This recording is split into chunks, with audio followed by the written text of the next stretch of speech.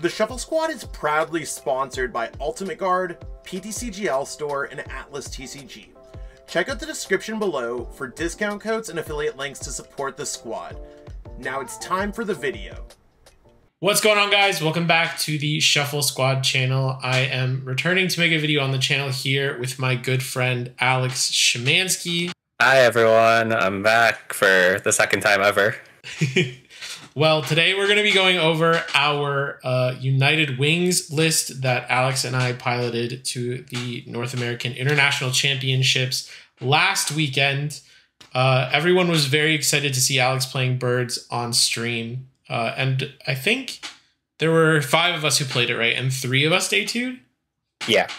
Yeah, so I think going into a meta where, you know, with the sort of expected metagame being a lot of Guardy and a lot of Lost Box, a lot of people were really confused why we decided to play Tiny Little Birds. I think Alex can talk a bit more about it, but at least me personally, when I found out we were playing Wings, my read on the meta was sort of that a lot of people needed points, and a lot of those people who needed points were going to stay away from...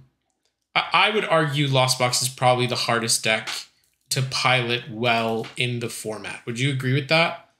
Yeah, I mean, like, even just for me, like, the only deck I've missed points with this entire format has been a comfy deck. Like, Lost Box is risky.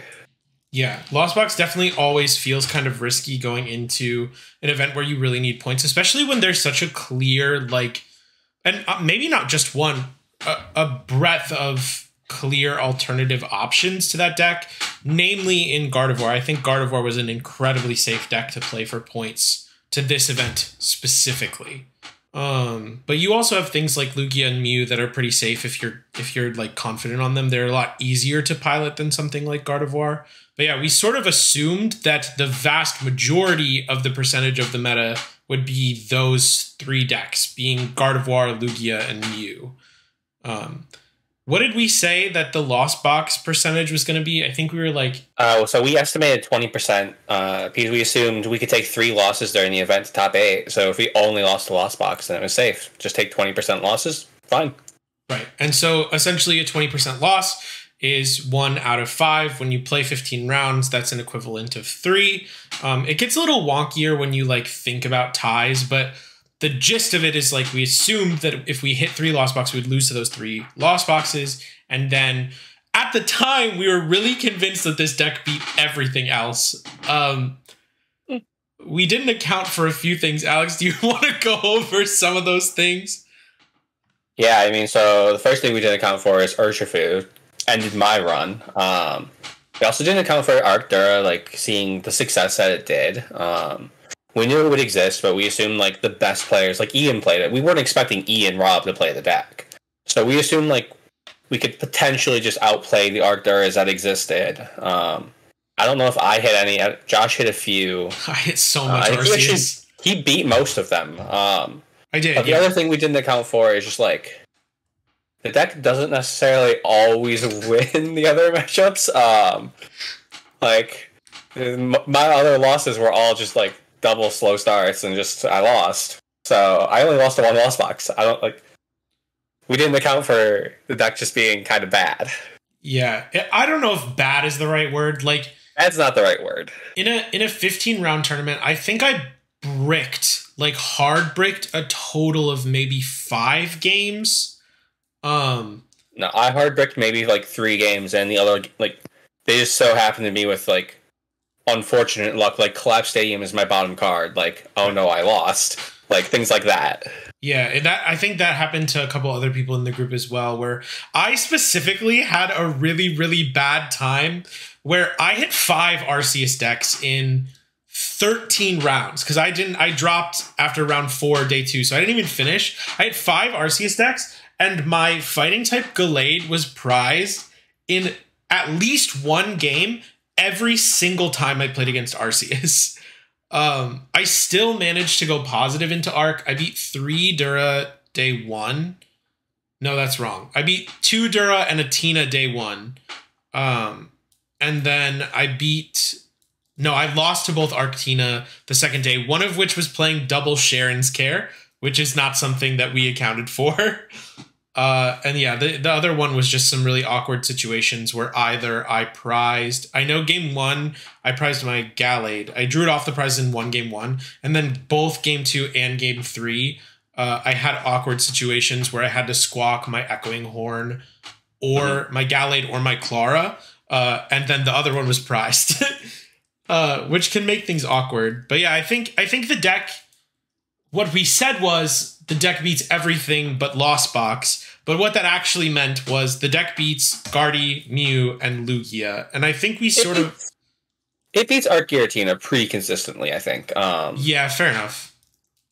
Yeah.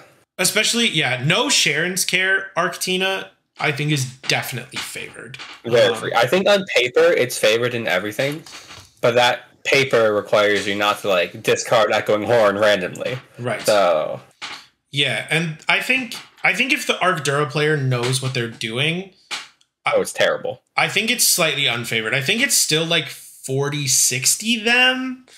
I would have to play more. But the nice thing about Arcdura, and I played 3 games into both of my sets against Arcdura, and one of the sets I won because my opponent started Alakazam, attached to DT, and passed. Like, and that's just something that you accept you're going to do when you play a deck like Arcdura. And then I think in terms of consistency with birds, for me at least, I double bricked once and I lost to a Guardy, but the Guardy was playing double Cresselia, which we're going to be playing a couple games. Yeah, they were playing double Cresselia. And in the entire series, I never did more than 40 damage. So it's bad. But what we're going to do once we wrap up here is I'm going to be playing some games from the perspective of some of the top decks right now. And Alex will be piloting birds because it's his deck. But before we do that, I wanted to go over a couple things specifically with the list. I'm sure most of you have seen the list. It was on both of our Twitters, and a few other people have covered the deck. But I was not actually there for the building of the deck. Alex and Alex Kreckler were in charge of making the list. So I just have a couple questions for you, Alex. Namely, a lot of people were playing United Wings, but weren't playing the Gallade, and were playing a much thinner line of Kirlia before this event. What made you decide to thicken the Kirlia line, but then also adding in both Gallades? I mean, so we started with 3-3 Kirlia, and we just kept it. We never we did consider 2-2 at one point when we tried trekking shoes, but shoes were just always worse. So we just kept the Kirlia. We started there. We never really considered starting below it, so it never really occurred to us. Yeah, because we spitballed this list. We didn't look at anyone else's. We just went with it. Buddy Catch Gallade was always in it because, ultimately your deck isn't a zoom zoom go fast deck. Your deck is, you need to play the game every single turn of the game. Gallade allows you to do that much more consistently. And the Fighting Gallade, Chilling Rain or whatever it is, it's just it exists for Mew and Arceus, especially if they don't know it's coming. You just win the game half the time you play it. Yeah, I don't think people realize. I haven't seen anyone talking about it. I've heard a lot of people talk about the Gallade for the Arceus matchup. It's so good into Mew. Oh, it's so good into Mew. They Psychic Leap, they go into a Genesect. You can't kill with a bird because you have 2 birds in your discard and they lost on another one. Just put up a Gallade. I mean, you can't do it too early because your consistency engine dies when you use it. Right. But, it just takes 2 prizes instantly when they're not ready for you to take 2 prizes. Right. Something I also really like with that Gallade specifically is I use it a lot mid-game into Mew, where they're in a position where their hands are at sort of an awkward size, but they have to Psychic Leap. So if they Psychic Leap and then you kill that Genesect with the Gallade, a lot of times they can't recover their board state to a place where they can actually set up to do the Psychic Leap looping that they want to do. Because that's really Mew's sort of game plan into this deck is at least Fusion Mew. You sort of want to set up the 2 Genesect, 3 Mew, and then a 1 prizer that you can just Psychic Leap into later in the game so that you take a favorable prize trait. But if you can just sort of limit their bench by going like Collapse Stadium, they Psychic Leap, and then you knock out the Genesect, it puts you in a really, really favorable position to be able to just like steal games off of Mew. And then the next thing I wanted to ask about, a lot of lists before this event were playing like a wide variety of stadiums. I believe Collapsed was included in that list, but you were more frequently seeing like Pokestop and Beach Court. So what made you decide to play double Collapse and no other stadium? I mean, so Pokestop sucks. Again, you're not the Zoom deck. You maybe discard an extra bird at some point in your life, but you don't need to do that. Your deck already does that well enough with Kirlia. Pokestop was just a waste of resources. You hit like double research or something, your game is just gone. Like, you're not coming back. You hit energies, like, it's just so bad. Beach Court was considered. We had one in list for a lot of the initial testing.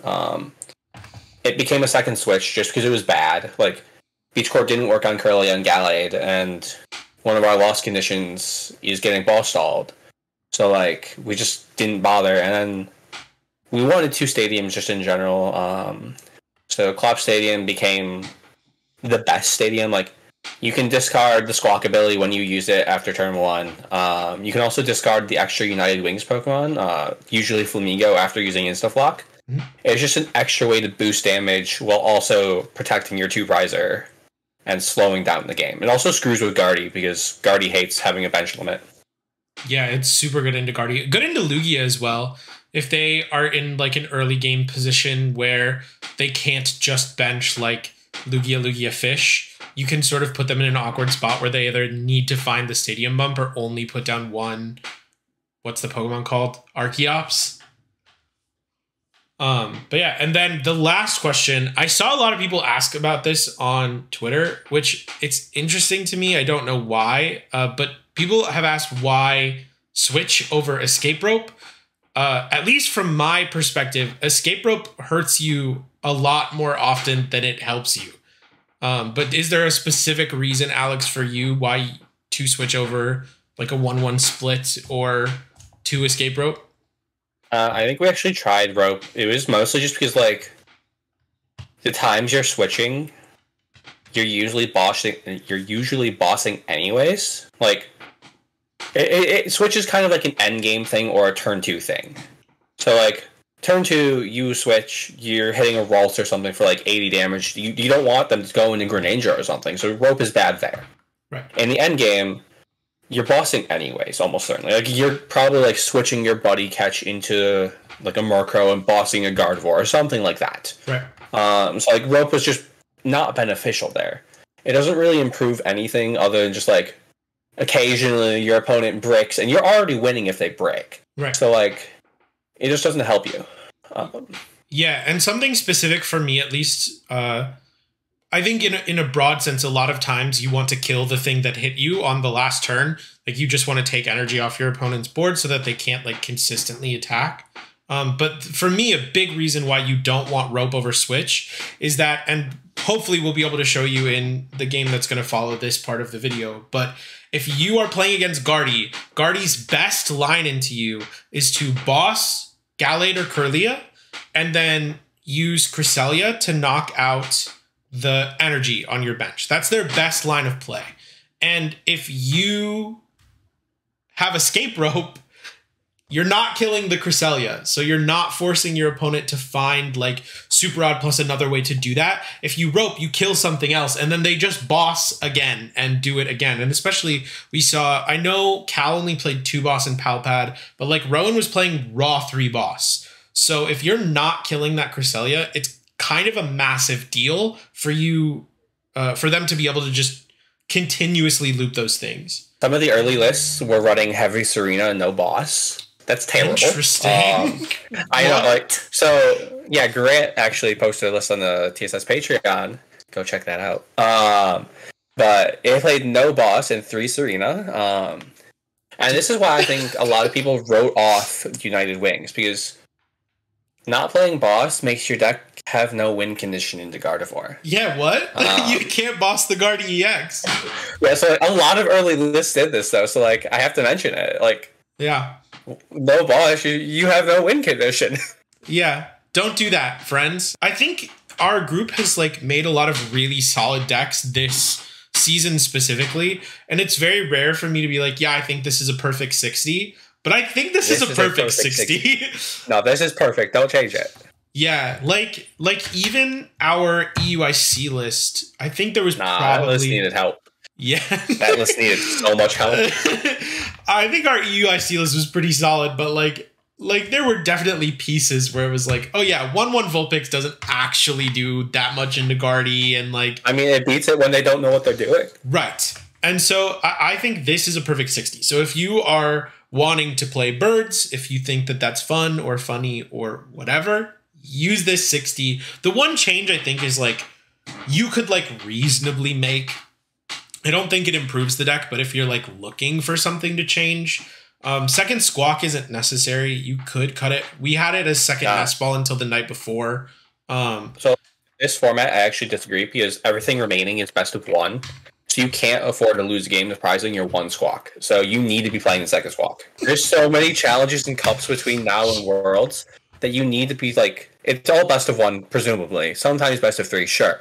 But if you prize Squawk ability and you ball for it and you just don't have it, you lose. So playing the second copy is like pretty much necessary in best of one. Sure. In best of one, I can get behind that. I would also say in best of one, there's an argument to drop second Squawk for the Roxanne because it turns Lost Box from a 98 to a 90? No, there's no benefit. It's not 90. I think no, Roxanne, it's terrible. If you kill the Sableye Roxanne and they can't find a second Sableye, like I am going to ask you about this because this is something that's interesting to me. I did not play a single game of this deck into Lost Box until the tournament, but every single game I played against Lost Box, it wasn't close in the sense that like I was never winning the game, but every single game I was like one prize away from winning the game. If you can stop them from Sableying for a single turn, I think the matchup like drastically improves, and Roxanne is a way to do that. So, like in theory, yes, but what happens when they just go two Sableyes, Mirage Gate attach? It doesn't matter. Your life's over. Like that's what happened in our one game. We tested one game with this deck in this matchup. Interesting. Like that's what happened, and we just stopped because it was an auto loss. We didn't care. Yeah, it's terrible. I would say I think that the one Roxanne, based on the two, I hit Lost Box twice, and I did have some positions where they did set up double Sableye, but sometimes if you collapsed early enough, they just never have enough bench space to play double Sableye down. Like, unless they benched a Sableye turn one, if you collapse turn one or turn two, they can never put... Double vacuum multiple stadiums, like yeah, what is bro, this line? Listen, I don't know, but Lost Box players outplay themselves, and if you can turn it into like an 80-20, if you can turn it into like an 80-20 in a best of one format, listen, this does not have the Schemanske approval. If you're watching this video, you don't have to play the Roxanne, but from theorying it out with the other people in our testing group as well, like I talked about with Burge and with Kreckler. If you want to play the one Roxanne, if you're like really, really Lost Box averse and you want if you're really averse to losing a Lost Box, don't play this deck. Yeah, don't play the deck. And I think, granted, I don't agree with Alex as well on no one's playing this to Worlds. I mean, you could, but yeah. Day one Worlds might be... Day one, it's a good play. Yeah, Day one Worlds might be the best time ever to play this deck. Because I think most of the people playing in day... I think most of the people playing in Day one Worlds, one, know that Lost Box is a very risky play because of tying. But two, you yourself will never tie. I went to time once, and it's because my opponent was so slow. That's the only time. And I won on turn one of time. Even then. Like... You never tie with this deck. So I don't agree with Alex that it's a bad play for Worlds. For day two of Worlds, you absolutely should not. But in day one, when people are going to be like more tie averse, and I would also say that decks like Mew and Lugia will have a much higher play rate in day one than they will in day two. Yeah, those are my thoughts on the deck. Alex, anything else? I think that's it. Okay, busted. So we're gonna hop into a game real quick, and we'll see you after. This is game 2. This is game 2. Alex did win the first one. I think I had almost no chance. I would have needed him to have a oh my god, have a very bad couple of turns. Wow, this is.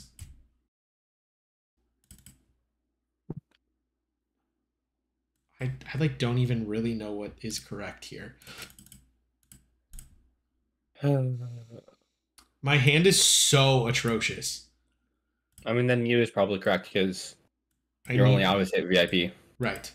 My hand is oh, busted. My hand is Luminion, Guardy, Ultra Ball, Super Rod. That's impressively bad. I mean, for next turn, it's kind of chill because, like, I mean, you have to bench the fish, but you play collapse at least. Right. It's definitely just double Ralts here. Yeah. Is like okay, yeah. But I think double Ralts is objectively correct, and then we will pass. Yeah. Wow. What a terrible hand. I mean, this is cool. The one nice thing about terrible hands on TCG Live is that most of my cards are shiny. So at least they're fun to look at. I just want to not prize a Flamigo once. Alex did, in fact, prize double Flamigo last game. This is just a recurring theme of my life. Prizing double Flamigo. Okay, let's see. Alex having kind of an insane turn 1. No, my turn 1 is like the best it possibly could have been. Not even getting the squawk. Oh, you have it. I just had the squawk. Oh my gosh. See, United Wings is so broken, dude. Holy. All right, well, it's fine. Yeah, so now I am in a position where if I don't knock out this Murkrow this turn, I like basically already lose. Because Alex can just get the second energy onto a different attacker, and then I can't do anything. So I have to try and take a knockout on Murkrow this turn, which feels...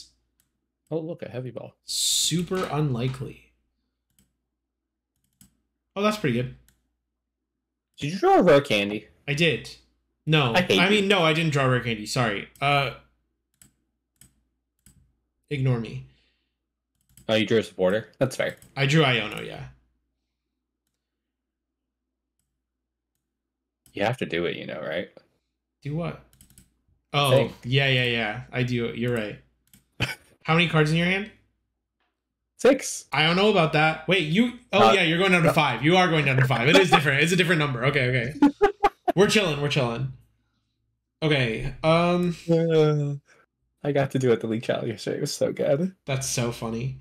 Okay, so I need to find... candy. That's all I need to find, though. So maybe... Actually... I don't know what I'm doing. This is what I get for... Okay, so I'm not going to let you play Gardevoir for Worlds. Got it.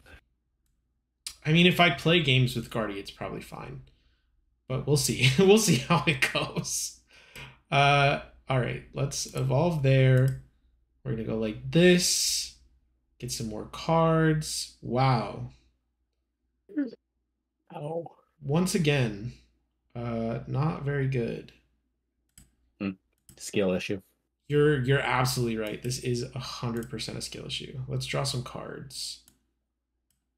I guess that I can fish go... just keeps going away. You really don't like him. No, I don't want this fish. Fish is cringe. Are you telling me you don't want to put a fish in play? Incredible. Okay, this might be objectively wrong, but I'm gonna do it anyway because I think that it's right. I mean, you're just going into Greninja, right? Yeah. Have you heard of teleportation burst? Oh, you're evolving. Okay. Yeah, I'm evolving. So this was the right play? Yeah. Oh, sick. Okay. There's 3 birds in my discard. Of course it's the right play. Yeah. Okay. Oh, busted.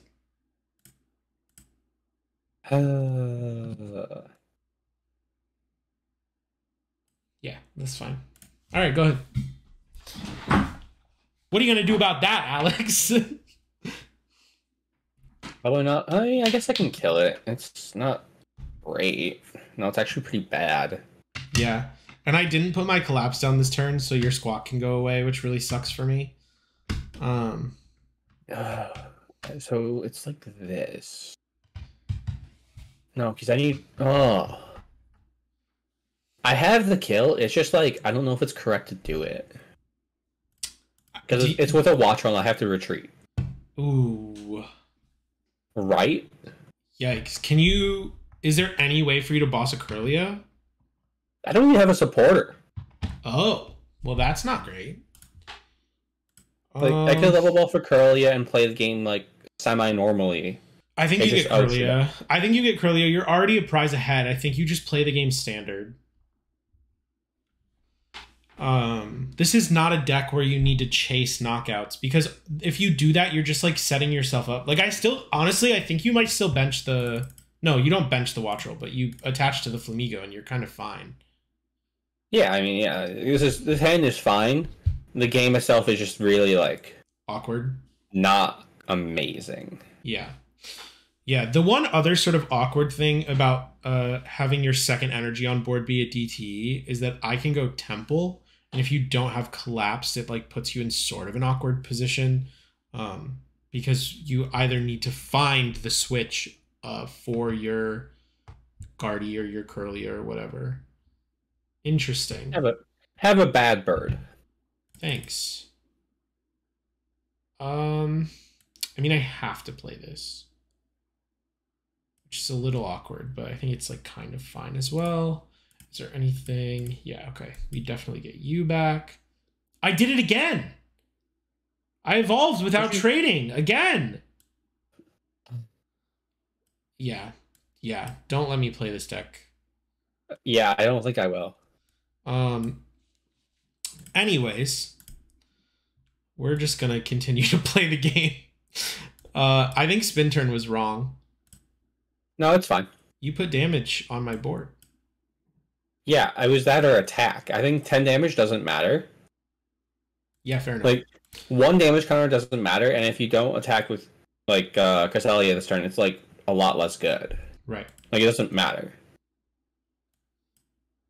And, like, 80 damage doesn't matter. Might as well not bother. Right. Yeah, I think I can grab one of these. I can continue to trade a little bit.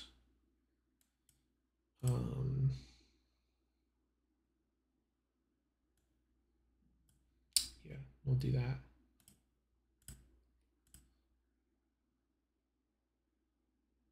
Cool. I hate Gardevoir so much. It's just so mind-numbingly boring. I know, dude. This is why this deck has been tier 1 for 2 formats, and I've played a total of 3 games, because I cannot convince myself to spend time playing this deck. It blows. This deck is so boring. It's less bad in real life, but, like, this hurts. Yeah, that's enough.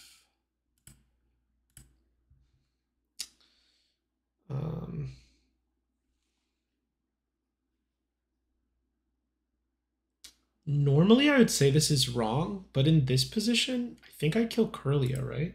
Yeah, you always kill Curlia. Typically, I like chasing energy here because it makes it so you have to find Stadium Bump or another energy, but like you have 5 cards in hand. Yeah, you have 5 cards in hand and no Curly on the board now, so yeah, this is sort of like your game plan into the deck. The weird thing is like if Alex kills my Cresselia, which he already has that knockout, he just retreats and kills with Murkrow. I only have 1 Rod left in my deck, which is a little awkward. Akko Taco. What did you just say? Don't ask. It was not great. My yeah, that's it. The late night yesterday, the late night invitational yesterday messed up my sleep schedule. Yeah, because we woke up early, yeah. Yeah. Okay. So Alex is... How do I want to do this? You should play Iono. No. Really? I appreciate the suggestion, though. But what if I drew a good card off my prizes? True, good point. Now that you mention it, let me play this Iono real quick. I don't think that's what Iono looks like. Oops, I made a mistake. All right. I don't think I want to trade anything else in this hand. That's 120, 150. And this, viewers, is why this deck sucks. 180. What? Which deck? United Wings? Yes. Yeah. I mean, sometimes you just get games like this, right? Where, like, there's really nothing you can do. Which blows. Right. Ooh. All right, you're doing... I hit double energy. I mean, that's actually really good. I just attach both to the Curlier, right? Yeah. Cool. Boop. Oh, hello? Knockout. Easy. Okay, yeah. I mean, you're still like kind of fine, right? How far? I have like a semi-real win condition. It's just not amazing. Yeah, that makes sense. Yeah. So this game is not showing like a fantastic iteration of this matchup. It kind of shows how good Guardy is, I guess. Right. Because you can just sort of win, even though it sucks. But basically, you want to attack with Zacian early, because they have to two-shot it, so you trade like 2 for 2, and then you go Cresselia, and then you just try and swing with one prizers. The only reason I am in this game is because Alex didn't collapse his, what's it called? And I whiffed a KO, and I like am dead drawing. Right. Yeah. There are a multitude of reasons why. Okay, so what I should have done was prize check. Probably. Uh-oh. Your deck is so thin. What? You have one card in deck. I know. How'd this happen? All right, good for you.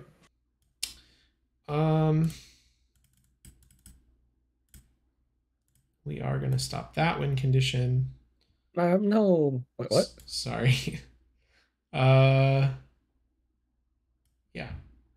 What did you rod? I rotted Cresselia. No way, dude. What? I rotted Cresselia, Baby Guardy, and an energy so that you can't boss Greninja. You don't have energy. Wait, what? Did you whiff the Guardy? I did. I had I mean, Guardy. You have trades. You have 2 refinements. Yeah, but I think attacking with Cresselia here is better anyway. Probably. What are you killing? Just with Ralts? Or... Yeah, I'm going to kill Ralts. Because at this point, I just need you to not boss. Actually, maybe I kill the Murkrow on the bench. I mean, that's probably correct. Yeah, I think I kill Murkrow on bench. We go boop. Yeah, killing Murkrow on bench feels better because if you can't establish another energy this turn, I killed that Murkrow, and then you need to find Stadium Bump. Energy on Curly is useless. I can take my last prize with Guardy. And then we just do this. Bye-bye. I guess I could have given you the opportunity to misplay by killing the active one, but I respect you too much as a player to do that. So I do that. Uh-oh. Oh, I Iono'd you into research? Well, I haven't seen a supporter the entire game. I hope you would Iono me into something like that. Why did you not play Collapse there? There's reasons. Namely, Echoing Horn is a win condition. Oh, yeah, that's true. Because you didn't put your fish back, so like, I don't know. Yeah, that's fair. So I just have to play my own Collapse. Play around the Echoing Horn. That's what we're saying. Well, my hand is 2 Psychic Energy and a penny, so I don't know how well that's going to go for me. Right. I do know what I'm top decking, though. True.